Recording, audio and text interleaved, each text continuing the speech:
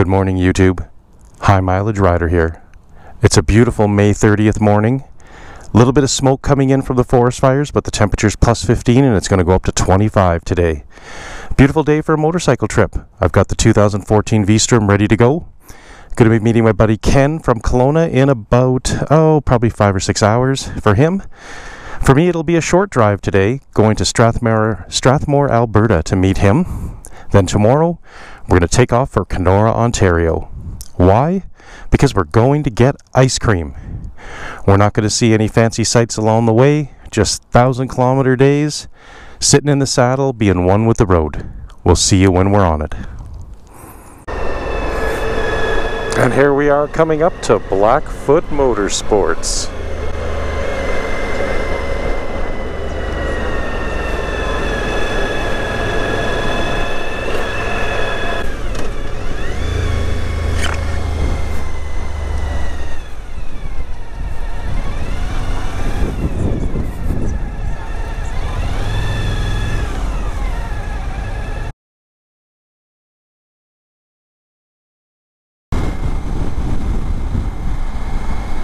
There's a shot of downtown Calgary.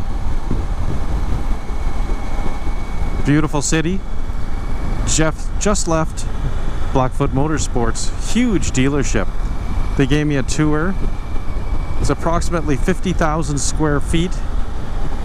They sell every import and European bike other than Honda. Massive dealership, very friendly staff. I'll put a few pictures in so you can see what the dealership looks like. It was really nice visiting.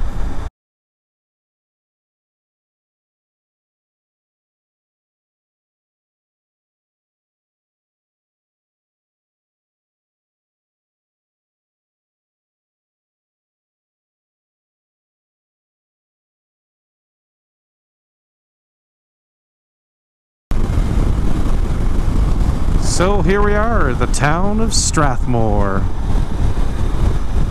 And I called ahead to see what the rates were at the Best Western, and they were actually the best rates.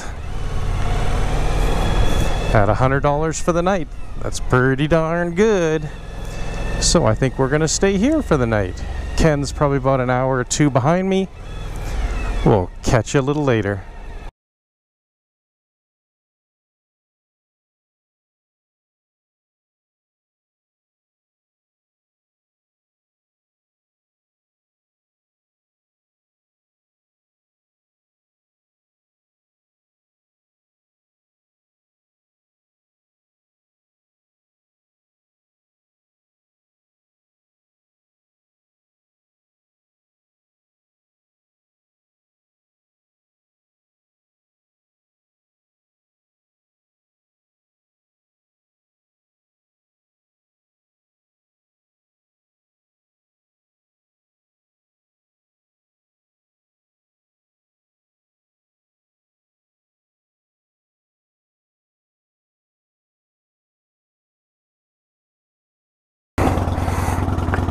So here we are, getting ready to leave Strathmore. From the Best Western, I've picked up a hitchhiker. Ken is here. Let the fun begin.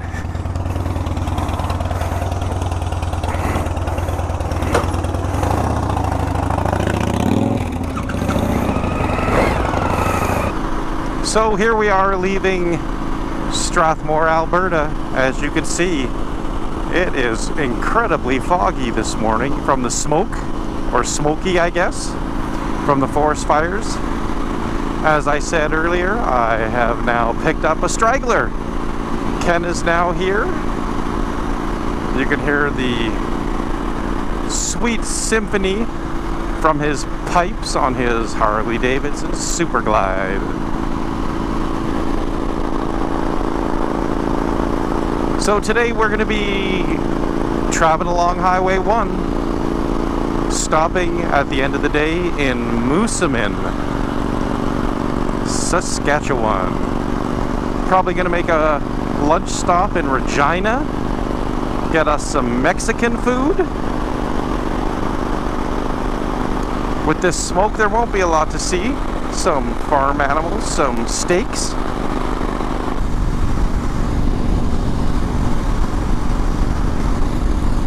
Let's see how Ken's doing this morning. He only had 2 cups of coffee today.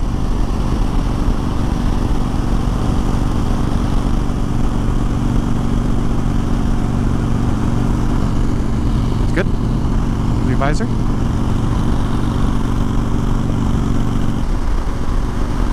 So now we're coming past the town of Brooks, Alberta.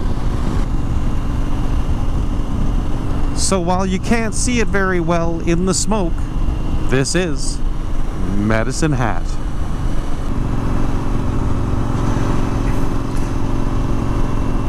So as we're leaving Medicine Hat on our way to Swift Current, we came across this 47 Coupe Mercury. Gorgeous, gorgeous car.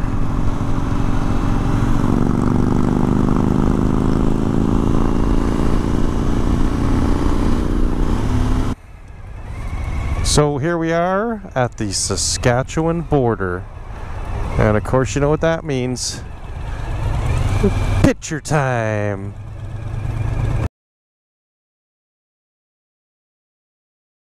Now on this trip, we're doing something different. Normally we pick the back roads, the twisty roads, and we stay off the super slab, but this whole trip is going to be, oh, Ken's doing a stretch.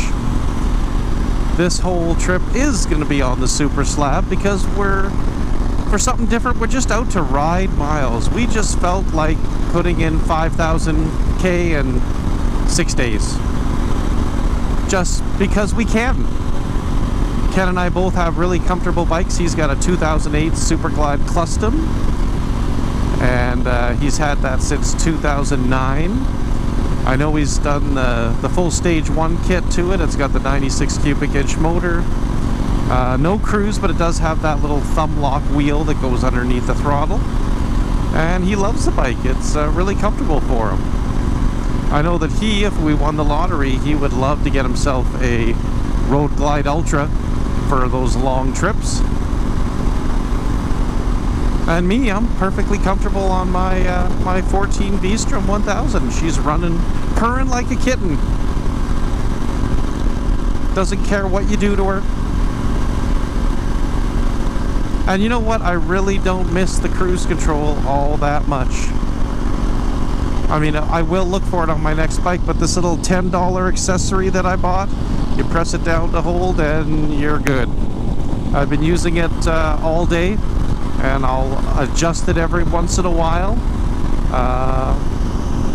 But for the most part, on the flats, it holds your speed pretty steady.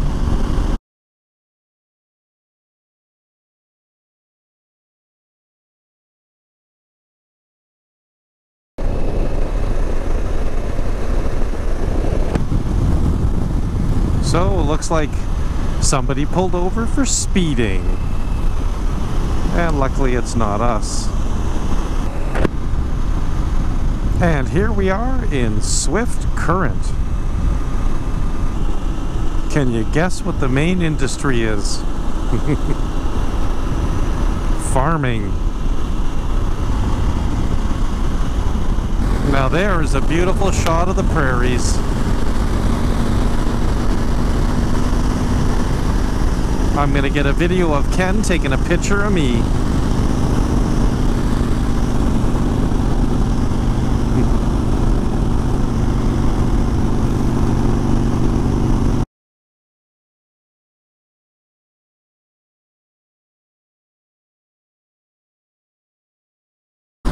So over to our left, you could see a big mound of white. And no, even though this is Canada, that is not snow. It's salt. As we get past the trees, you'll get a little better picture of it. There's another one of those lakes, and you can see they're all dried up on the sides. You'll see as we get a little closer here. It's pretty darn cool. So you'll see it on both sides.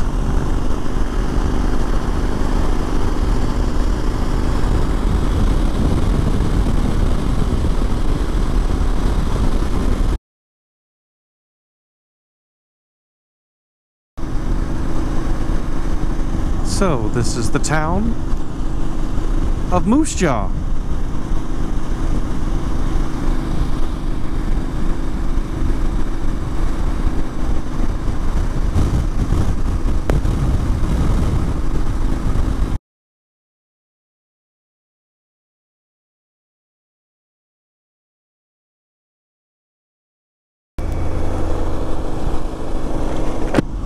There is an airplane and a big moose, so I think we need a picture.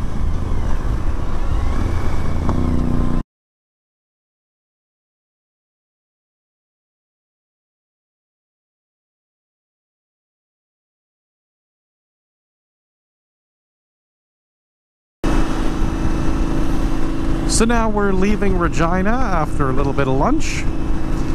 East on Highway 1. Sign says to Winnipeg, which we will eventually do, but we are going to Moosomin for tonight.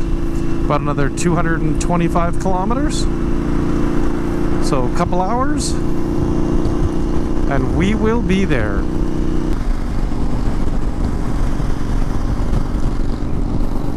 Well, unfortunately, I didn't have the camera on, but about 5 kilometers ago, Ken and I just about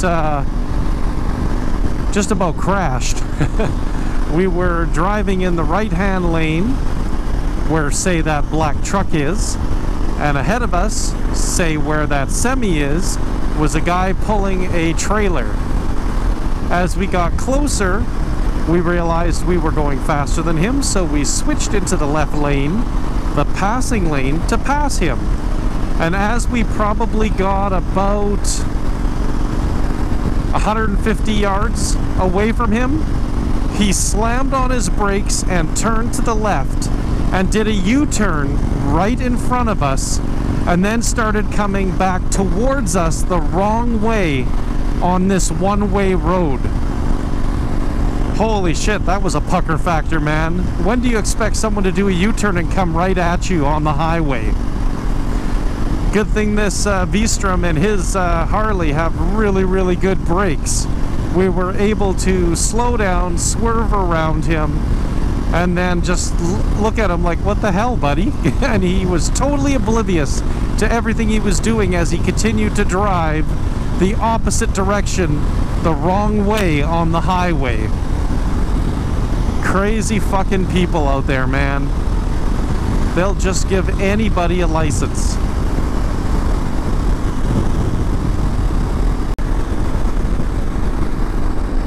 So we're about 15 kilometers away from Moosomin, which is our destination for the day. And that'll be about 970 kilometers today. But I thought I'd give you a little closer view of the wind turbines made by Concord. So this is the town of Moosomin, where we're going to be staying for the night. If we find a place. I think we're going to go get some gas first. Nice looking little town. Obviously agriculture is a big thing. The Moosomin Regional Museum. That's pretty cool.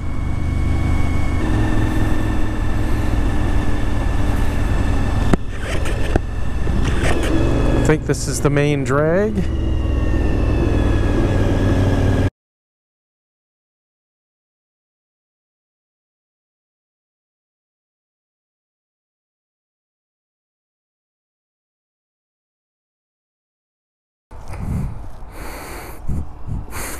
Morning YouTube, here we are the morning of day 3.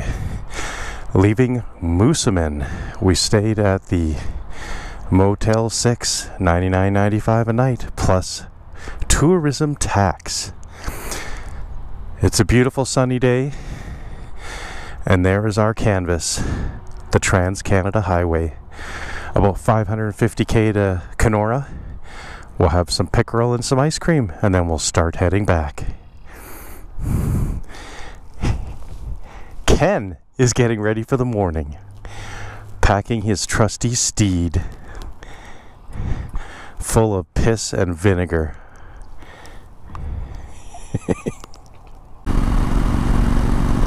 What What interesting things will we see today? Maybe we'll see a Greyhound bus driving the wrong way on the Trans-Canada straight towards us.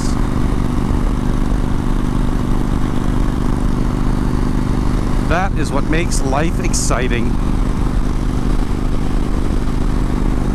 So we've been on the road for exactly 9 minutes, 8 minutes, and our first photo op. Welcome to friendly Manitoba.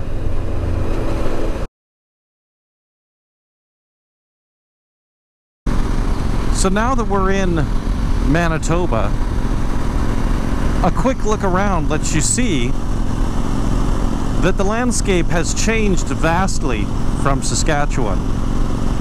Whereas in Saskatchewan we had miles and miles of nothing and flat ground, in Manitoba we have flat ground and miles and miles and miles of nothing. Although wait, if you look over there, I can see that dog I saw running away yesterday for about 985k. No, different dog, never mind. So today's ride is gonna take us to Kenora, Ontario for ice cream and pickerel. Then we're gonna turn around, because we should get there around noon. Gonna turn around and start the journey back through Winnipeg, and then we might even make it as far as Portage-la Prairie coming back, where we will stop for the night. Looks like it's gonna be a beautiful sunny day. Let's see what kind of trouble we can get into. So this is the town of Brandon. He wants something. He's in need of something. He's searching for something. Let's take a poll, YouTube. What do you think Ken is searching for? I think he's searching for a pea.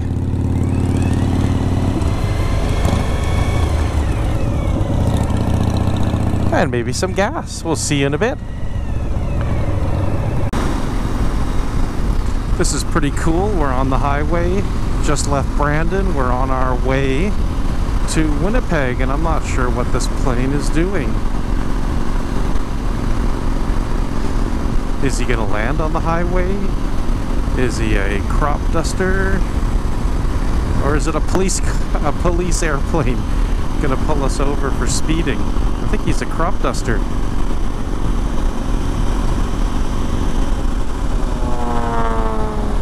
Pretty cool.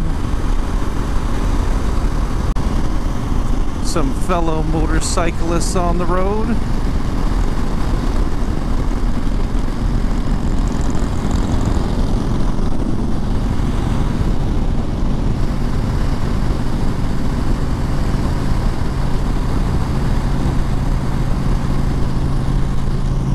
Beautiful bike.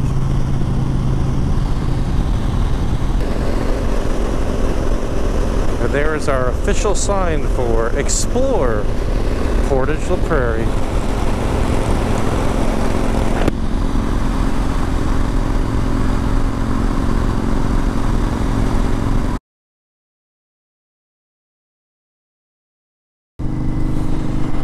So this is the town of Headingley, Manitoba. And we are off the main highway of the Trans-Canada to do a little detour.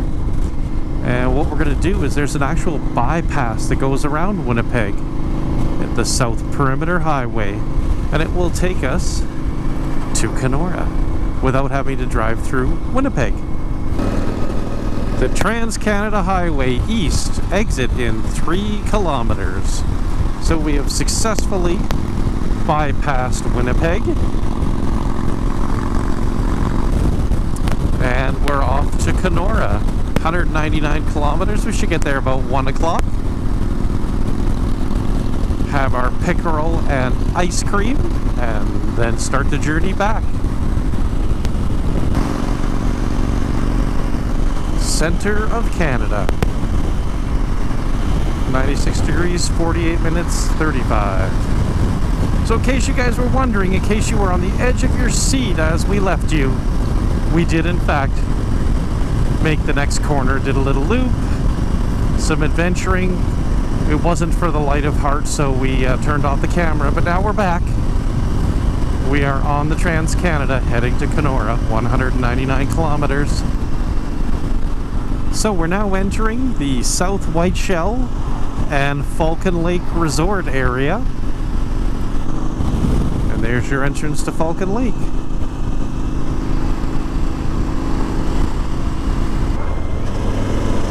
Welcome to Ontario.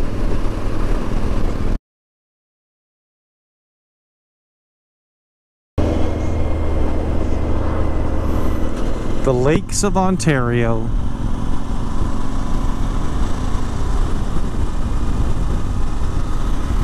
Absolutely gorgeous.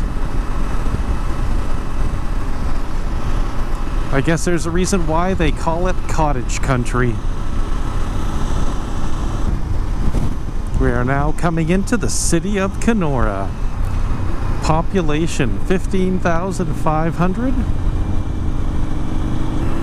Beautiful road leading into Kenora. Been here a few times in my youth when I used to live in Winnipeg, and we'd drive here for an ice cream, but it's been many a decade, so it's almost like it's all new.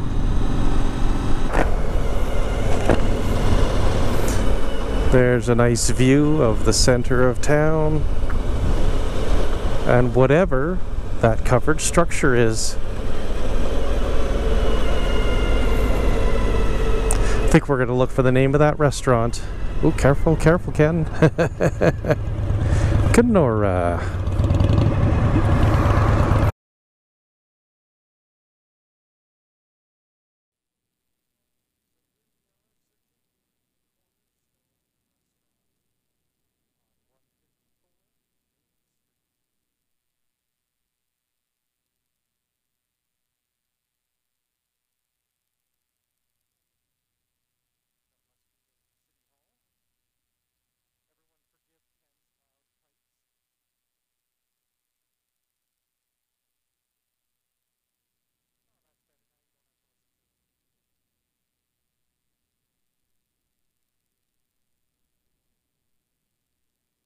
So if this fails, then I'll simply use the Senna and my phone to call that nice young lady again. Get her to give me directions as I'm driving there.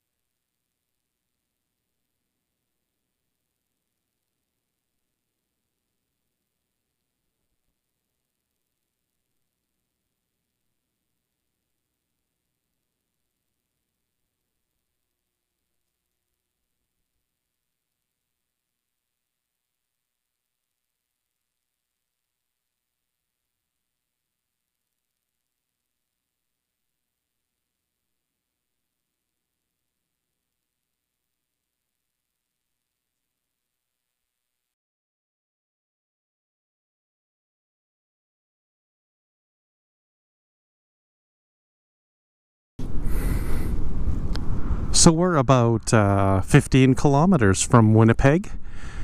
We just stopped for a picture of that really cool Canada sign with the bikes in front. And Ken's brother, who lives in Winnipeg, just texted us back. I don't know if he's working or not, but I think we're gonna, if possible, with absolutely no notice, see if we can stay with him tonight just to visit. And if not, then we will find a hotel. I'll let you know from the road.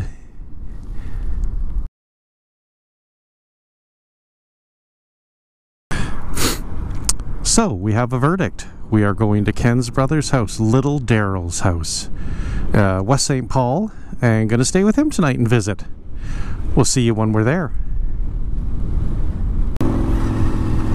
So this area of Winnipeg, this is the Red River, but this is called Lockport.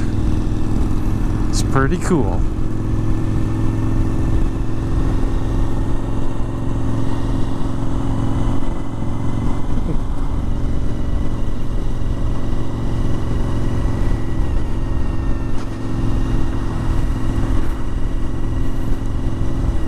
There we go, experience Lockport.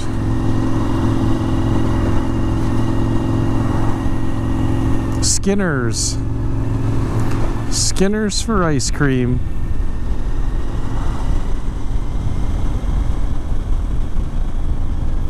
And the drive-through.